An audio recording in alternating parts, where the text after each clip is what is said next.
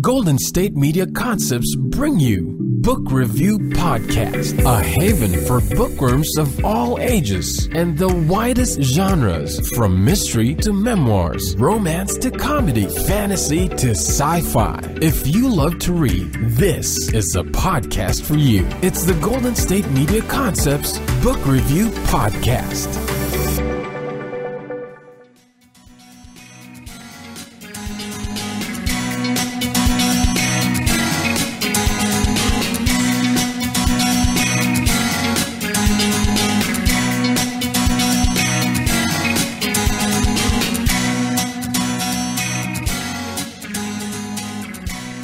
Hello and welcome to the GSMC Book Review Podcast, brought to you by the GSMC Podcast Network. I am your host, Sarah, and as promised, at the end of Tuesday's episode, we have another author interview for you today. As a reminder, you are eligible to enter a giveaway to win a copy of the book that we talked about on Tuesday's episode. And actually, there's another giveaway for this episode. So just stay tuned to the end, and I will remind you on how to go about entering those giveaways. You have a chance to win 2 really good books. Very different, but really good. So today I am interviewing Jennifer Wilck about the third in her series of books. This one is called Learning to Love, and it is about Dina and Adam. Dina Jacobs is a single librarian who has never fit in due to her off-the-charts intelligence, frizzy hair, and rounder than socially acceptable figure. She left her past behind until she receives an invitation to her 10-year high school reunion, and all her insecurities return. Adam Mandel is a single corporate attorney who just missed his 3rd deadline at his father's law firm, the law firm where he is up for junior partner. With his reputation on the line, Adam needs all the help he can get to convince his father that he deserves the promotion. When Dina and Adam run into each other on a deserted road, Dina thinks Mr. Flashy Pants can't possibly be interested in someone like her. Adam thinks Dina is just the person to help him improve his reputation. Lies and insecurities force them to take a look at themselves. Can they trust each other to look beyond the surface? So, yeah, there you have the description of Learning to Love. It's got a great meet cute where they meet on the side of the road and there's, misunderstandings ensue, but then they develop a relationship that, as often is the case with stories like this, is based on not exactly mutual interest, although there's mutual interest on both parts, but then they end up with a relationship based on kind of a deal that they make. And Jennifer will talk more about that when she talks about the book. There's lots of misunderstandings, miscommunications, no communication, and having to figure out some of their own issues in order to develop a true relationship with one another, which of course they do because it's a romance, and that's the way romances work, and that's what I love about them. So that is a brief description of Learning to Love. I loved Dina as a character because the very first description of her, she has got an armful of books, and she's just pulled up to the library where she is a librarian. So, literally in the first sentence that described Dina, I was like, yep, I already like her. I'm going to like her character. It doesn't even matter what she does after this. She's got an armful of books and she works in a library. She is my spirit animal. And that, my opinion, did not change. She cracked me up. She has some quirks that I am somewhat familiar with, maybe not to the extent that Dina has them, but I can completely understand. So I'm going to stop talking and let Jennifer talk about her own book. So let's go ahead and get started with that interview. Again, the book is Learning to Love, and it is by Jennifer Wilck. Hi, Jennifer. Welcome to the podcast. Hi, Sarah. Thanks so much for having me. Today we are going to talk about your new book, Learning to Love. But before we get to the book, if you could share just a little bit about yourself so my listeners can get to know you, that would be great. Sure. I'm a writer from New Jersey. I am published with the Wild Rose Press, and I also do a little self-publishing. I have 2 teenage daughters, one of whom is in college, one of whom is just about to be. I'm married, and we have a rescue dog who pretty much runs the house. Thank you so much for that. So as I said, we are here to talk about your new book, Learning to Love. Can you tell us a little bit about the story? It's a contemporary romance. It is actually the third book in a series, but each book in the series takes a look at a different couple, so you don't really need to have read any of the previous books. It's just kind of a group of friends, and each book looks at a different romance. So Dina and Adam meet kind of by happenstance, and Dina is a genius. She works in a library. She's very quiet. She's not particularly outgoing, and Adam is the exact opposite. When she sees him, she thinks he's Mr. Flashy Pants, and he helps her change a tire, and that's how they kind of meet each other, and they happen to work in the same town and run into each other, and eventually they kind of make a bargain, or they fall into a bargain. She has to go to her high school reunion, which she's very uncomfortable about, and he needs someone to kind of help him improve his reputation. So they kind of agree to help each other out, and along the way they fall in love. Yes, they do. So did you have a particular inspiration for this story? I did, actually. So Adam is a character who appeared briefly in the other two books. He was more of like a friend, and he was kind of a shallow guy. He's kind of a player.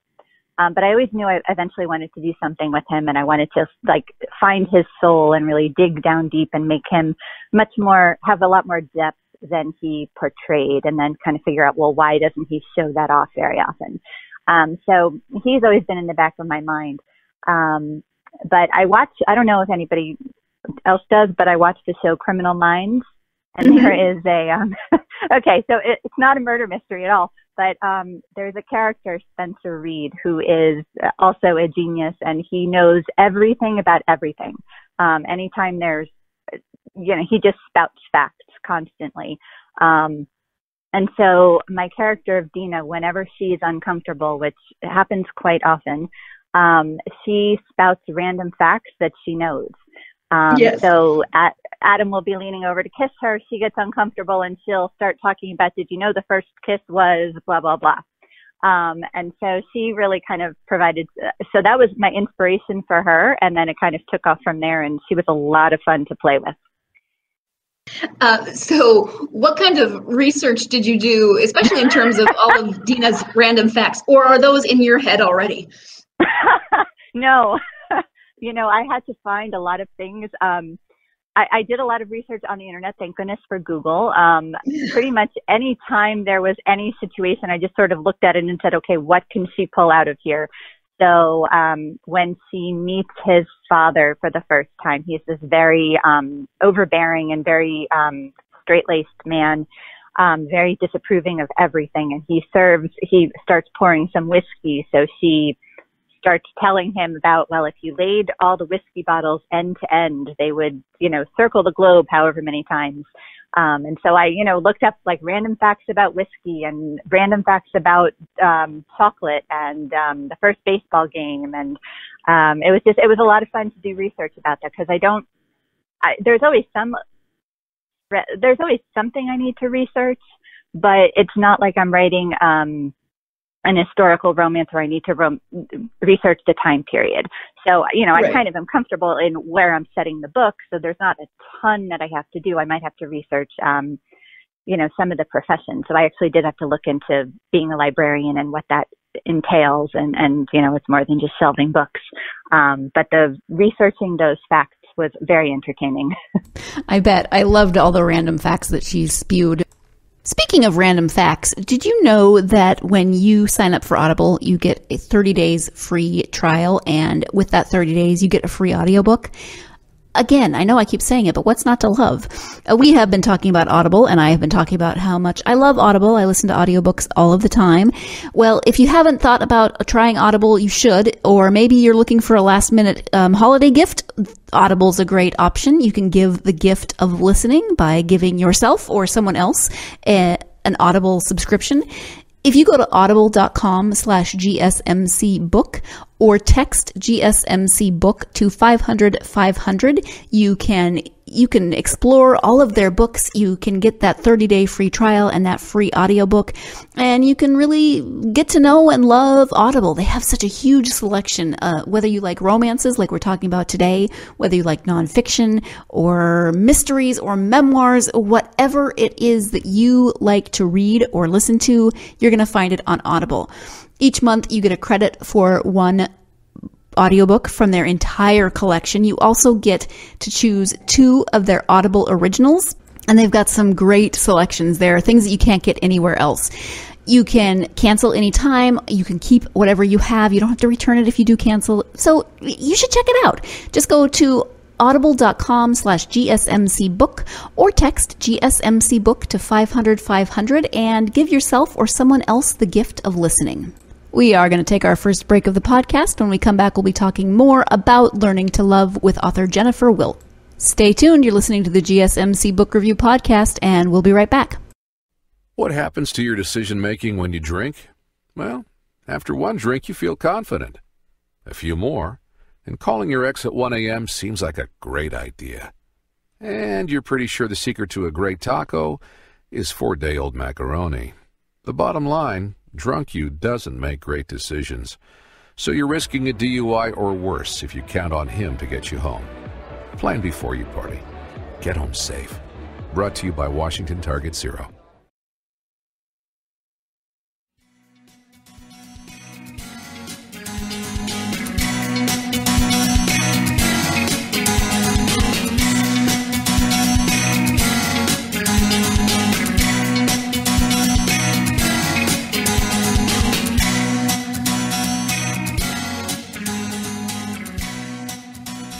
Welcome back to the GSMC Book Review Podcast. I am speaking today with Jennifer Wilck about her book, Learning to Love. Let's go ahead and get back to that interview.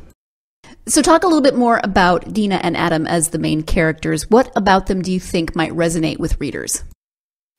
Well, this is one of my books where the characters are Jewish.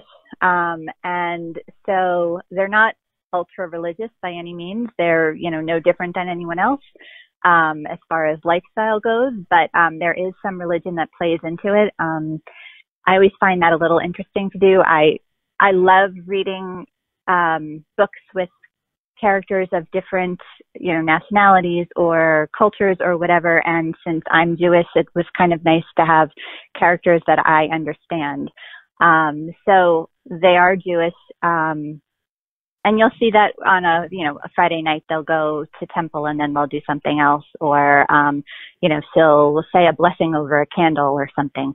The other thing, Dina is not like, the other heroines that I've written before. She's not the typical romance heroine where she's perfect. She, she has very frizzy hair, which she does not like, which is very difficult to manage. Adam happens to love it. And every time she threatens to do something with her hair, he's like, don't touch it, please.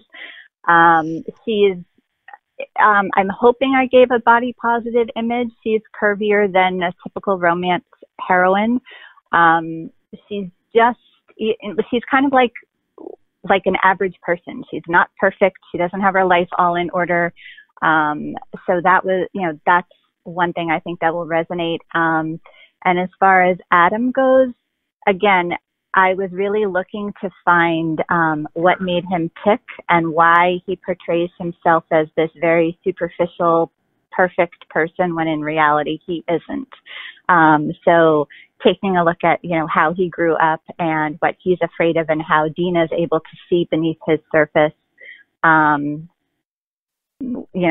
think that will resonate as well. Yeah, Adam really does have, especially in the beginning, 2 very distinct aspects of his personality that he shows depending on the company that he's in at the time. And it had to have been frustrating. It was frustrating as a reader. It has to be frustrating for Dina as a character. So you mentioned location as well as your being Jewish. Are there any other autobiographical elements in the book or the characters? I usually try to put like a little piece of I usually try to put a little something in there. For instance, in one book that I wrote, the grandmother makes stuffed cabbage, and that was something that my great-grandmother would always make. So, that's something of mine. In this one, I don't think the only biographical thing would be he went to school in St. Louis, and so did I. Okay. Thank you for that. You also mentioned that this is the third in a series, that they're standalone novels, but they have connections. Can you talk a little bit about the other two books in this series then? Sure. The series is called the Serendipity series. It's got two books previous to it. The first one was Addicted to Love, and the second is 5 Minutes to Love. So the titles kind of connect.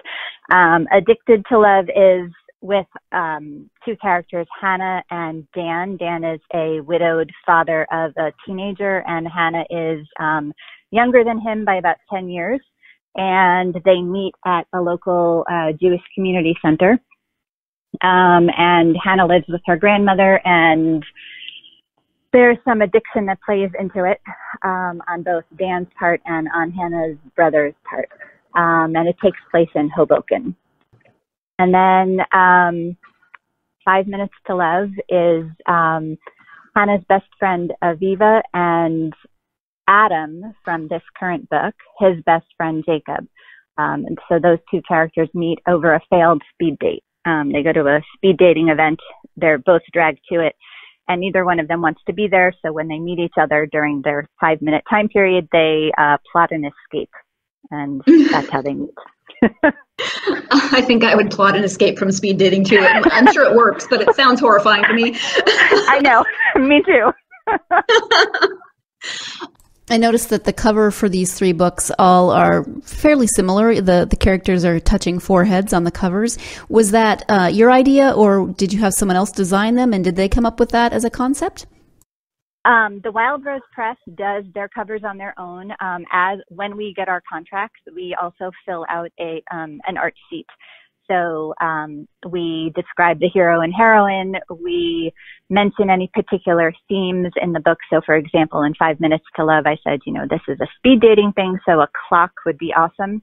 But beyond that, I don't get very much control. I did say that since the books are connected, I would like the covers to look to have a similarity among them so that you can see that they go together.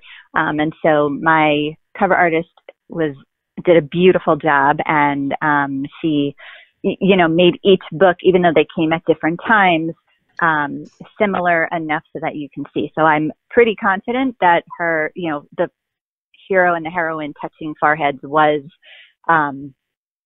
intentional. The interesting part of that was my publisher changed the way they do covers in between book 2 and book 3, and said, we're kind of revising our system, and we're revising what our covers are going to look like.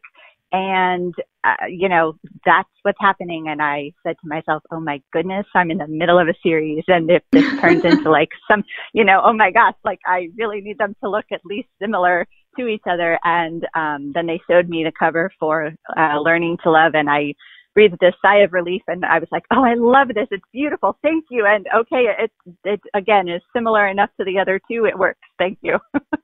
Right. That had to have been a relief. What's next? Are there other books in this series? I think this series is pretty much done. I mean, I would still, I write, some of the books I write are Jewish and some are not. So I would still write some books that, feature Jewish characters. But as far as this series goes, I think this one is done. I'm currently working on another series that it's still in the really early stages. It's projected to be 4 books. It's about 4 very, very wealthy men who have more money who are at the tops of their fields, and they have more money than they know what to do with for themselves. So they're all best friends, and they pool their money into a fund for philanthropy. And so each book deals with each man and then the woman that they meet. Okay, thank you. Let's talk a little bit about writing in general. Is it something that you've always wanted to do, or did you come to it later in life? How'd that work? I've always loved writing. I was never really a math and science person. I was always, the English type of person. And I loved writing even when I was a child. And I didn't know, it wasn't something that I said, oh, this is what I'm going to do as a career. Although when I was working in other fields, I was, for a time, I was working, I was a magazine editor, and I was in public relations. So I was always doing something with writing.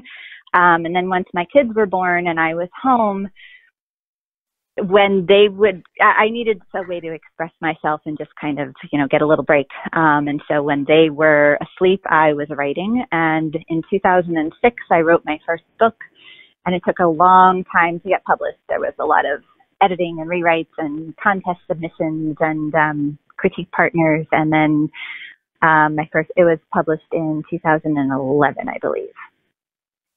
Okay. And then I've been writing since then. Wonderful. Hey, I need to jump in here and interrupt one more time. And I'm going to talk to you about Audible again.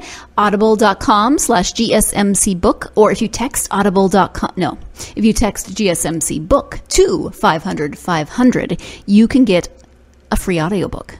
You can get a 30-day free trial. And with that 30-day free trial, you get a free audiobook. Is there something that you've wanted to check out on audiobook for a while? Take advantage of this deal. Go to audible.com/GSMC book or text GSMC book to 500-500 and start your free trial. They have a huge selection. You can find all sorts of things. I love to listen to audiobooks during my commute while I'm working out. They have romances like we're talking about with Jennifer today. They have mysteries, memoirs, self-help books, fitness programs. They have Audible originals that you can't find anywhere else, and you get to choose 2 Audible originals every month in addition to the one title that you get every month that you can choose from their entire catalog. It's a great deal. You should give yourself, or you should give someone else, the gift of listening this holiday season. Again, go to audible.com/GSMC book or text GSMC book to 500-500. Start that free trial, get your free audiobook, and give yourself or someone else the gift. Let's go ahead and take our second break of the podcast. Stay tuned. You're listening to the GSMC Book Review Podcast, and we'll be right back. What happens to your decision-making when you drink? Well, after one drink, you feel confident. A few more, and calling your ex at 1 a.m. seems like a great idea. And you're pretty sure the secret to a great taco is 4-day-old macaroni. The bottom line, drunk you doesn't make great decisions. So you're risking a DUI or worse if you count on him to get you home. Plan before you party. Get home safe. Brought to you by Washington Target Zero.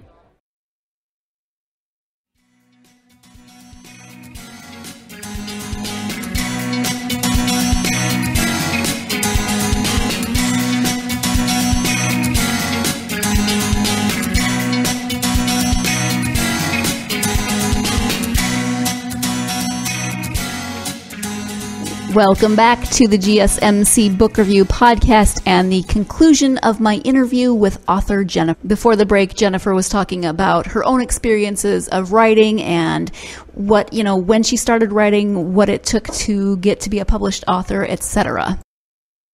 Out of your own experience, then, do you have advice for aspiring authors? You know what? I think the best advice is, number one, to learn as much as you can about the craft. Make sure that you, in addition to just, good grammar and good punctuation, different genres have different styles of writing. So whatever you're going to write, read that genre so you understand how it works.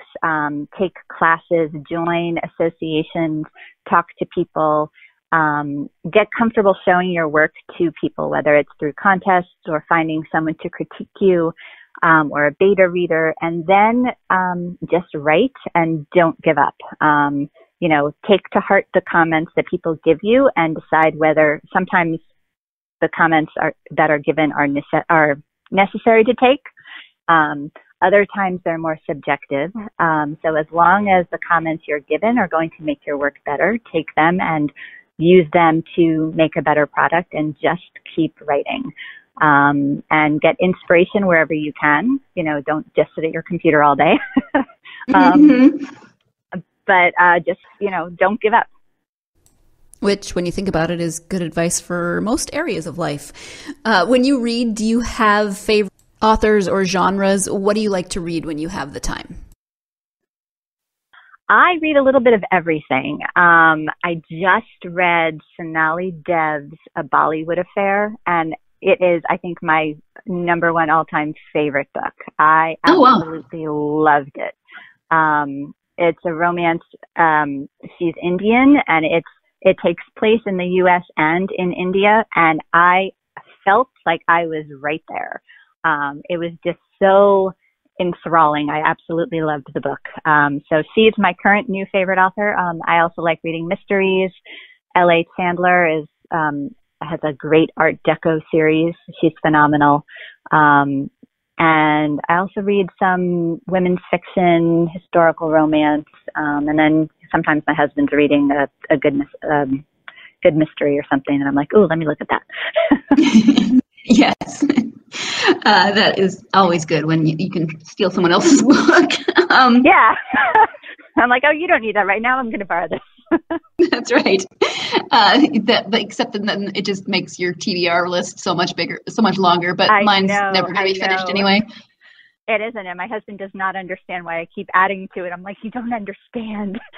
I know. We just moved, and my husband said, I hate moving your books. And I was like, but they're my books. Yeah, I have most of mine on my Kindle, so he can't actually see how long it is. Right. Except when I'm like, oh yeah, I bought another whole bunch of books. He's like, are you never going to get to these? I'm like, that's okay. They're on there. It's good. That's right. I know that they're there. I just found my Kindle. It was in a box and I couldn't find the box. Oh. It was horrifying. So, moving on.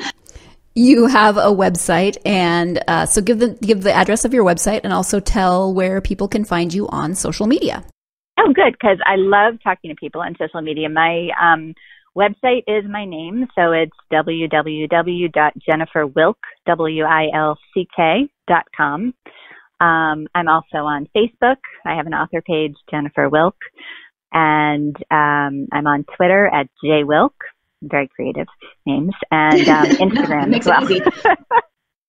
And Instagram, I'm author Jennifer Wilck. Thank you so much for that. We've talked a bit about your books. The new one is Learning to Love. We've talked a little bit about your upcoming works. Is there anything that we haven't talked about that you would like to share, whether it's about writing or your books in general, or just really anything we haven't covered? I think just as far as the Jewish element goes, like I said, I love reading about all different, people and whatever, but I also like to see myself sometimes in them. To see things that I relate to. And so as much as, so when I chose to write some of my books with Jewish characters, it was just to kind of make it mainstream and kind of weave the Judaism in as opposed to making it a tutorial. It was just kind of to give it some added flavor, added color. It's nice to see myself or myself in these books. And it's also nice for readers to see themselves in it. Or on the other hand, for readers to say, oh, wow, okay, this is kind of like real life because, we live in environments where there's all different types of people, and it's nice to see a variety in what we're reading. So that was kind of the reason why I chose to do that. Some of the Jewish elements lend themselves well to themes in romance. Sometimes, like some of the holidays, you can kind of boil them down to, okay, so Yom Kippur is where we're asking for forgiveness. Well, forgiveness is a huge element in romance. And so you can have a hero and a heroine needing forgiveness in order to get together. So it just adds a little depth to it.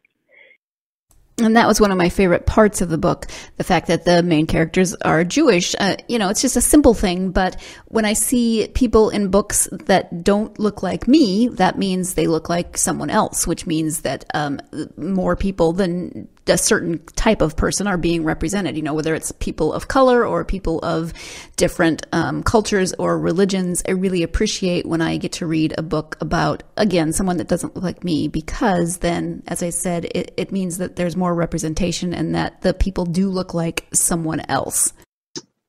So I love that you left that in. Yeah. Exactly. And, there are some Jewish romances out there, but they tend to be like Hanukkah books. And there's more than just a holiday. Like you can just have a regular, any old day, but have different types of characters who look different or sound different or act differently.